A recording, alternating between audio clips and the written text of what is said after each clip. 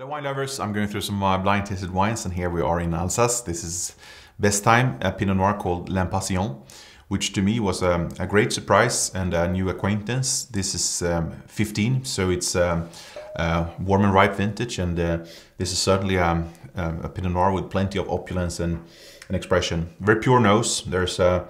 I like this meatiness and spiciness. We have pain d'épices, we have red cherry, some almost smoked meat notes. Rather discreet oak, but yeah, mainly it's the fruit which is dominant aromatically.